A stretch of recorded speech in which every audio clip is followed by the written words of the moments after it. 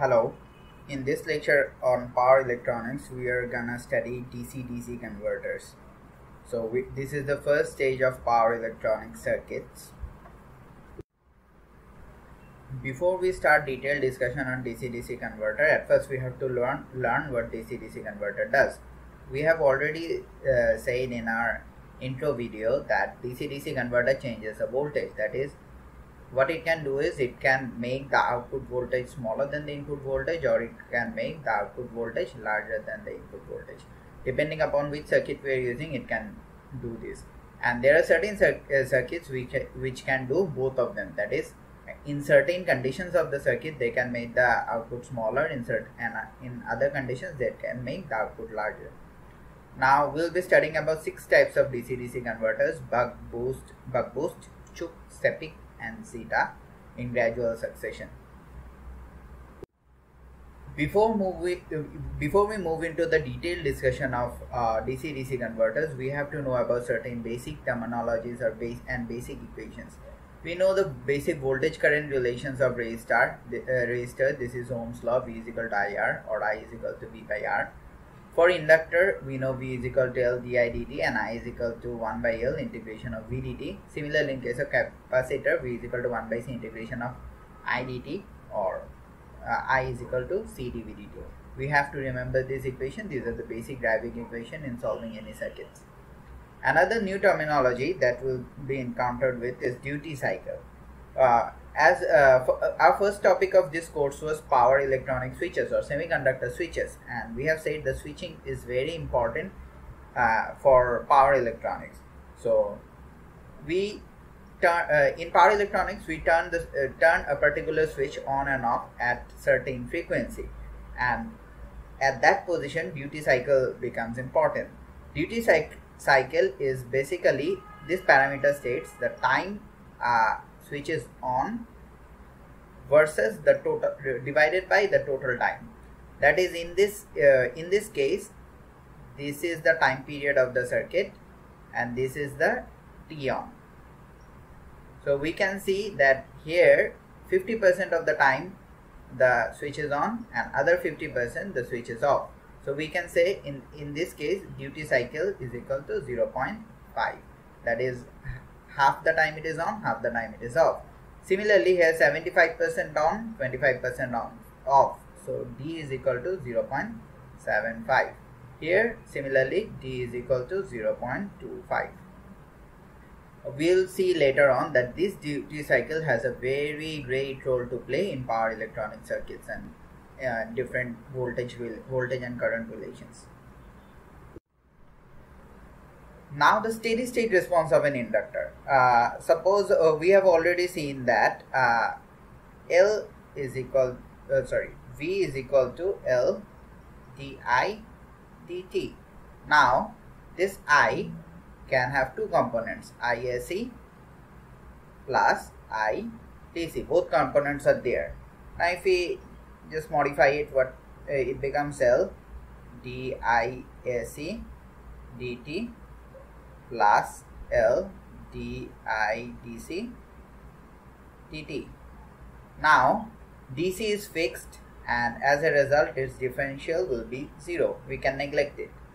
So from this we can get IAC is equal to integration of 1 by L V dt. Now we have IAC is integration of 1 by L V dt. Now for one complete cycle, that is, if this is from 0 to T, we know in case of AC, for a complete cycle the AC current is equal to 0. So we can write integration of V dt is equal to 0 for one complete. This relation, that is integration of V dt for one complete cycle is equal to 0. This relation is very important. Why is it important? At one, that is, the voltage across the inductor is always the summation of voltage across the inductor is always 0. That is, inductor gets charged in certain part of the cycle and it gets discharged in certain part of a cycle such that the summation of voltage or the integration of voltage is always 0. Now we have learned all the basic terminologies required for our detailed analysis of different power electronic converters or DC-DC converters.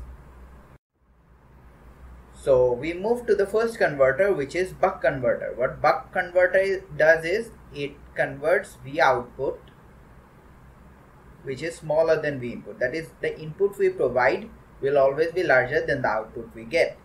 So here we see we have a voltage source. The circuit arrangement is such that here is a it is drawn with a MOSFET. Here this is basically a switch. It can be anything from MOSFET, BJT, anything. Then we have a diode here upwards. We have an inductor, and this resistance and capacitance together act as a load. Act as a load. So this MOSFET, since this is a switch, it may have two phases: the on state, where this is short circuited, and the off state, where this is open circuited. In our analysis, we will be needing the both. So for our analysis, first let us think when the switch is on. When the switch is on, this red mark arrow indicates the flow of current. So let us assume input plus upwards minus downwards. Input is Vi, current through the inductor is VL, and output voltage through the inverter across the inverter is VL, and output voltage is VO. From this we can write minus Vi plus VL plus VO is equal to 0. What we are doing? We are just basically doing KVL. We're basically doing a KVL. Minus Vi plus VL plus V0 is equal to 0. From this we can get VL is equal to Vi minus VO. We put this equation number 1.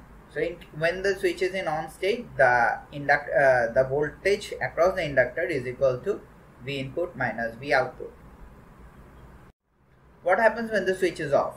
When the switch is off, we can see that this is open circuited, that is no current flow through this. So now what happens? The inductor is charged, that is it has a voltage across it. When the switch was off, inductor was getting charged. Now since there is no input connected, this inductor gets a chance to discharge, and it discharges in this direction. It cannot and it will not discharge in opposite direction because of two reasons. Firstly, inductor was charged with the current coming through this point, so inductor will be discharged with the current going through this point. And again, because of the presence of this diode, no current can flow in this direction. As a result, this is the direction of flow of current through the inductor. So again we are considering VL and V0. It is to be noted that the polarity we have marked here has to be the same that the polarity we have marked in case of on state. So in this case we can found by applying KVL again that VL plus V0 is equal to 0, or VL is equal to minus V0. This is equation number 2. Now what happens in a complete cycle? We have already learned that in a complete cycle 0 to t, our integration of VL is equal to 0, that is voltage to the inductor, the integration is 0. Now this VL has two components. When the switch is on, the switch is on from 0 to t on time. When the switch is on, this VL is equal to Vi minus V0. Again when the switch is off, this this is equal to T on, integration of T on to T. This output voltage VL is equal to minus V output dt. Now the summation is 0 according to the steady state condition. We are considering all the relations in steady state. So what happens is, here we can see we are providing a pulse like this, where this is T, the total cycle, and this is T on.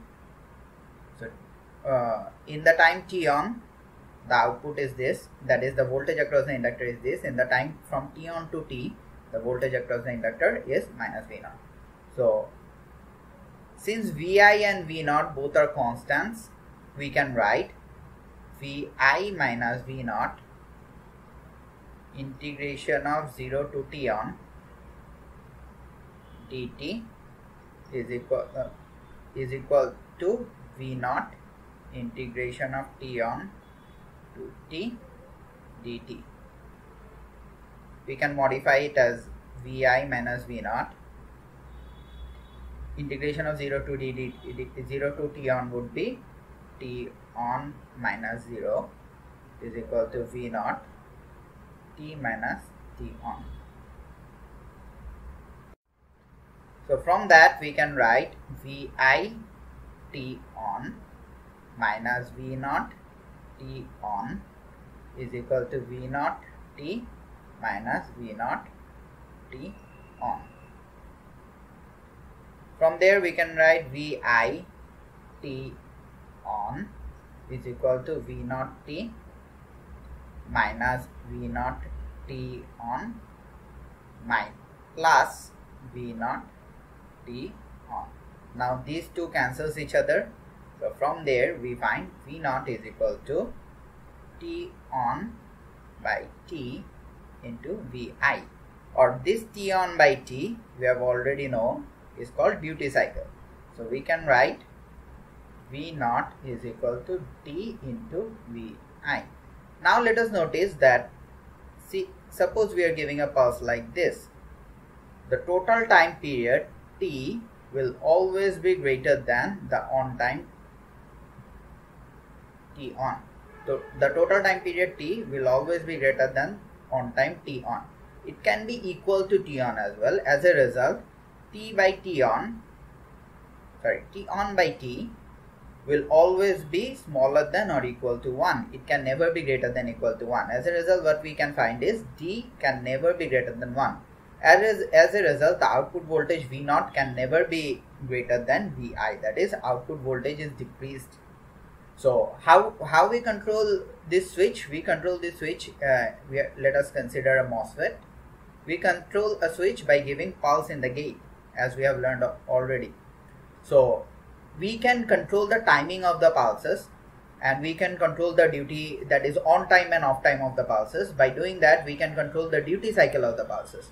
By increasing duty cycle of the pulses, we will be increasing the output voltage.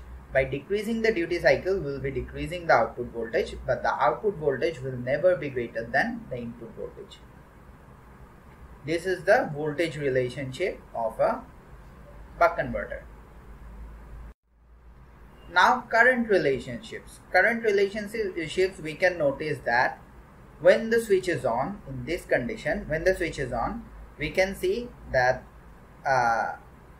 we have already found the equation that VL is equal to Vi minus V naught. VL is equal to Vi minus V naught. We have already learned.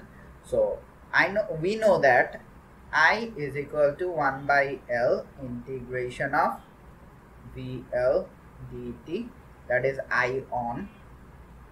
So it will be 1 by L integration of Vi minus V naught dt. Now Vi and V naught both are constant, so it will be 1 by L Vi minus V naught integration of dt. So this is an integration of dt, that means this will give a result similar to t, and the value will depend on actual limits of it, that is 0 to t on. So we can see that this will be this, if we draw the current curve, current curve at the on time, this is I on comma L, that is the current through the inductor. If we draw the current curve, we will see that it will be a straight line, and since our V naught is smaller than V input, the slope of the straight line, which is this, will be positive. That is, when the switch is on, the inductor current will keep on rising. What happens when switch is off? Switch off. At that condition, we can see that inductor is being discharged, and we have already found out the relations that VL is equal to minus V naught. So IL is equal to 1 by L integration of minus V naught dt is equal to minus 1 by L V naught integration of dt. It will be from T on to T. So we can observe that here the slope is negative. As a result, when the switch is off, the current through the inductor will keep on decreasing. Here we can see that when the switch is off, the current through the inductor is decreasing. Now we can note that in the on state, the current through the inductor is the input current, that is the current that goes from input. In the off state, there is no input current, I in is equal to 0. In the off state of the switch, there is no input current. In the on state, the input current is equal to the I in is equal to IL. Again, in the off state, same current passes through output and inductor, that is I output is equal to IL. Again, in the on state, same current passes through output and inductor. So in this case also, I output is equal to IL.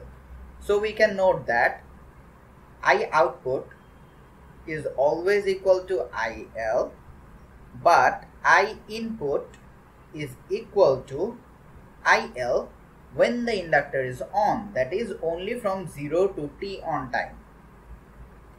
0 to T on time, that is only this fragment T on by T, only this fragment of the current of the inductor will reach the input, while the whole inductor current will reach the output. Now if we want to find out the output versus input, that is I output by I in, will get IL divided by T on by T IL. Now IL cancelled, will get I naught is equal to T on by T, this is D, so we will get 1 by D IL, 1 by D I in. It is to be noted that from the buck converter relations, we got V output is smaller than V input, but in case of current, the output current is larger than input current. Why? Because here D is smaller than 1, so 1 by D will be greater than 1. As a result, output current will be greater than input current. This is the current relation of a buck converter. Now one thing is to be noted, we notice that the current through the inductor is always positive, that is there is always a current flowing through the inductor. This kind of operational mode is called continuous conduction mode, and any power electronic circuit, buck, boost or whatever that might be, switching circuit will work only when the inductor works in continuous conduction mode. So we have to learn to design the circuits in such a way so that the inductor value is such designed that the current will never be 0, that is this inductor current will never reach 0. So this is one of the design parameters that we have to notice when we actually go on to design a buck converter of our own. That's it for today. I'll be discussing about different types of DC-DC converter in my next lecture. Thank you.